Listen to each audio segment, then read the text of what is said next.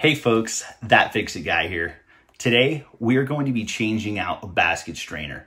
I know you've seen me change basket strainers before, but this is one that I want to show you that if you see it in your house, you're only going to have a problem over time. Metal is always better than plastic when it comes to things of this nature. All right, especially when you do a big, nice remodel. Don't put some cheap plastic basket strainers in. Get some nice quality brass basket strainers that are going to last you as long as the rest of your kitchen. So come along, let's get to fixing. This right here, my opinion, shouldn't be in here. That cheap plastic basket strainer setting in a kitchen remodel that easily costs $30,000. And that's what you decide to put in, and you don't even put it in right. You've got so much slope on this that it's crazy. You obviously have a leak here because you haven't done this right. We're going to install this newer, nice kitchen sink strainer right here. These things are cheap, man. They're like 20 bucks. It's a lot nicer. It's going to be a little bit more low profile, and it's actually going to give us the area we need to bring this pipe up a little bit and just clean that all up and make it look a little better. Okay, so the first thing we're going to do here is we're going to take this apart. We are going to take this nut right here and take this off, and we're going to take this nut right here off. Yeah. And we're just going to move the P-trap out of the way. Yeah, that's just not right. So you can look at that. It's been leaking for a while right there. You see all that nasty. When I pull that off, I'll show you. This was just way too big. For what they had going on, this was way too long. They should have switched to a shorter one a long time ago, or actually installed a quality brass one to begin with, and there would be no issue. And then this can actually come up to here, and it can actually sit, not like it does way down here. It just needs to be up like right here, just a 1/4 inch per foot, which this is just a little over a foot, right? So a 1/4 inch slope going down to the drain, and it'll be hooked up. So with this particular style of crappy basket strainer, you're gonna wanna stick your screwdriver in one of these little slots right here and just kind of hold it in place. That way it doesn't turn, and then in the bottom, you just wanna turn counterclockwise.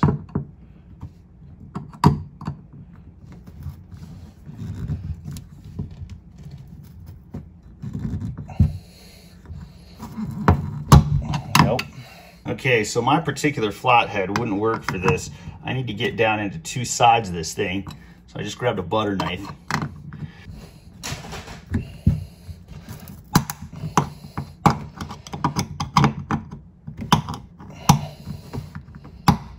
Oh man.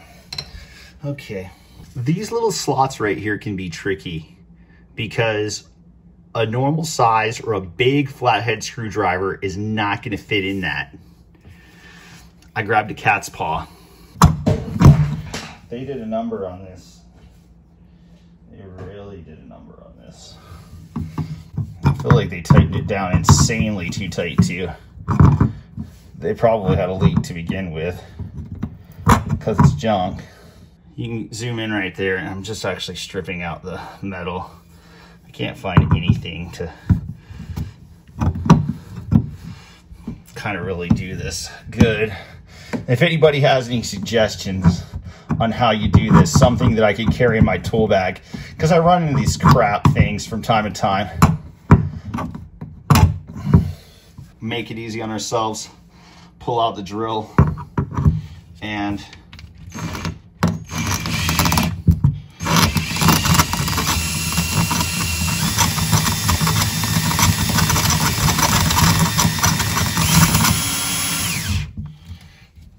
still gonna have to hold it from the bottom a little bit. Oh.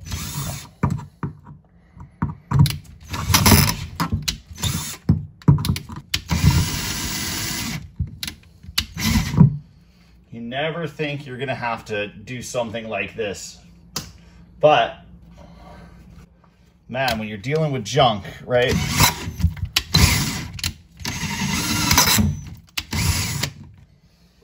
Okay, let's see.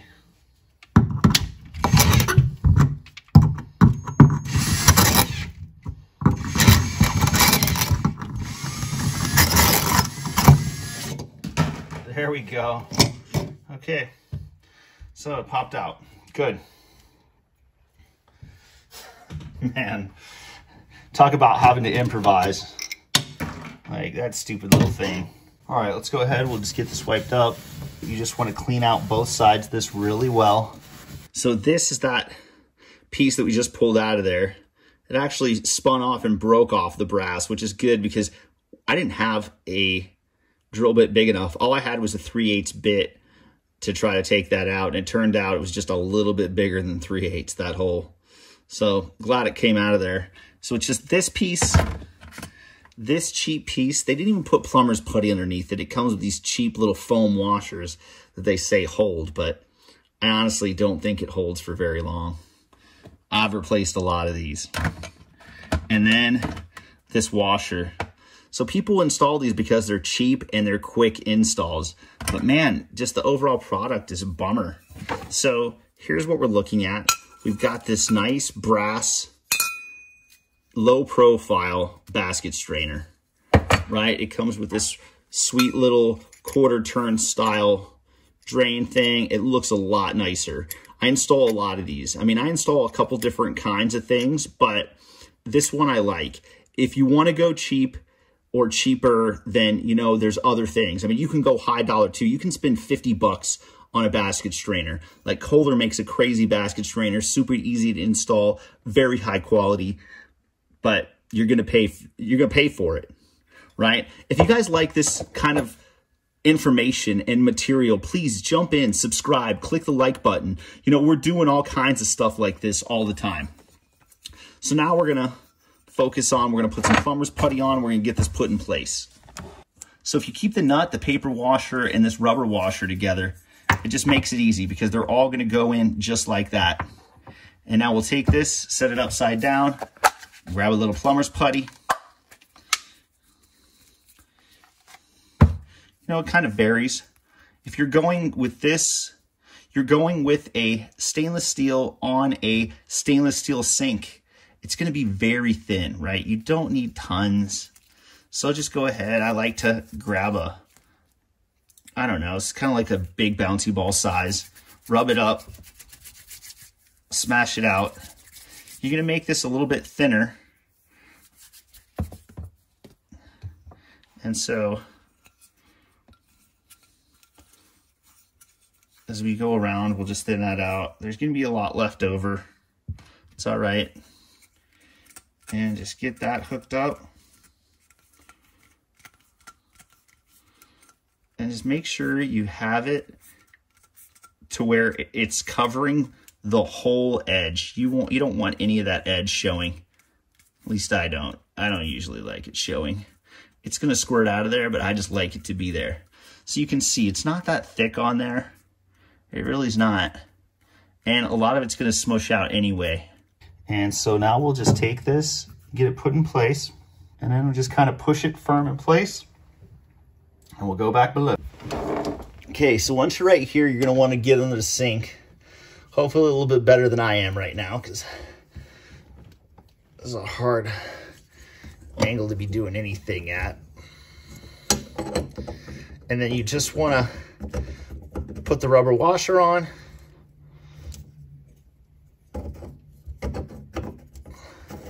Put the gasket on. And just get the nut started.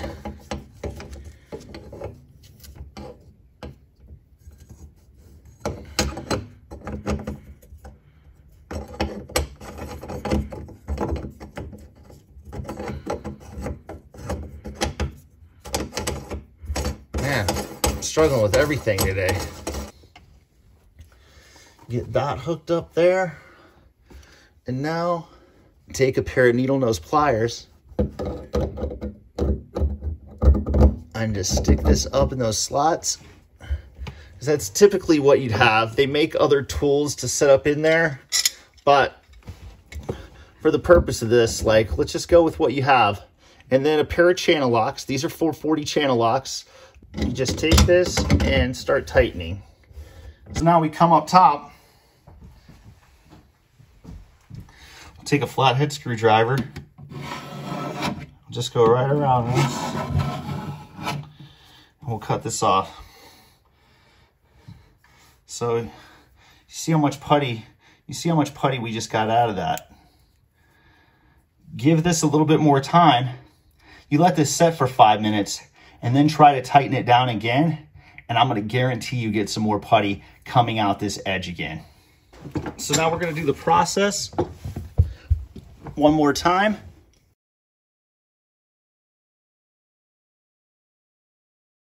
Oh yeah, look at that. Didn't make me a liar. It's not much, but it's some. Okay, well, they cut this piece way too short, so I grabbed another one.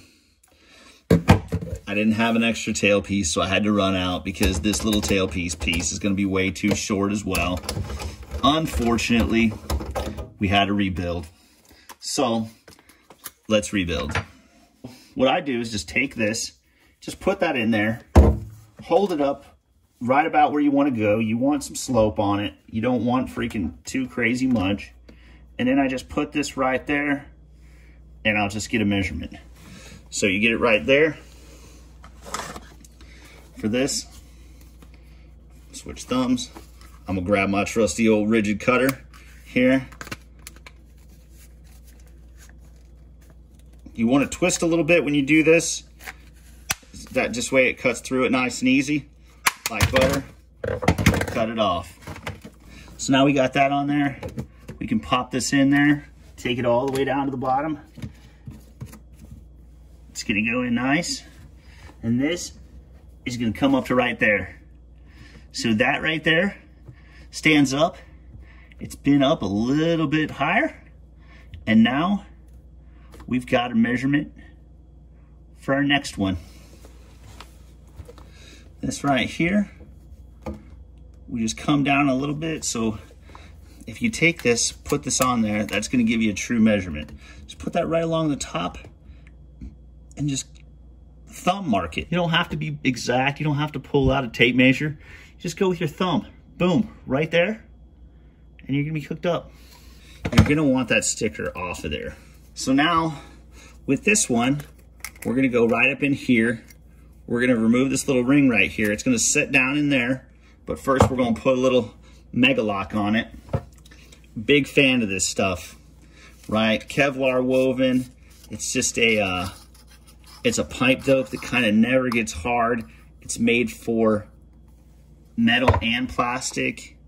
And so I like to always put a little something on this particular washer, right? And we'll stick that down in there and then just stick a little bit more around the top side. And then we'll just add the next washer or nut and washer, sorry. Washer and nut, whichever way. Get that on there. And then we'll just pop this back off one more time. Get it right there. Get that on there.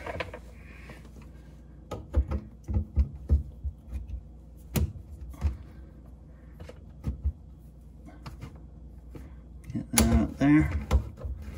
And looky. We're hooked up there. We're hooked up there. That's hooked up there. These right here, they just need to be hand tight. This top nut right up here, remember that's a hard plastic washer. So you just want to take that, give that a little snug. Don't try to tighten it all crazy tight. Just tight enough to where it doesn't leak. And we're good and hooked up there. Okay, so we're filling right now. We're testing and everything looks great. All right, folks, so we're done. But nothing really went right with that besides it didn't leak when we were done putting it together, right? I had to drill that piece out of there. Just wonky, man. All of it was wonky. You know, it just is what it is sometimes. It's plumbing. It's home ownership. Things like this happen. You're going to need to do what it takes to fix it. And sometimes that means pulling out a drill. Sometimes that means trying to use a cat's paw, right? Any little thing that I could find, I'm trying to throw at it to make sure that it works. I really hope this video helped. If you could please subscribe to the channel, click the like button. We would greatly appreciate it. I'll put a link for the tools I use below, and please give us a share. Somebody you know could use this video, or others in my arsenal, please share them. Help us out. Thank you very much and have a great day.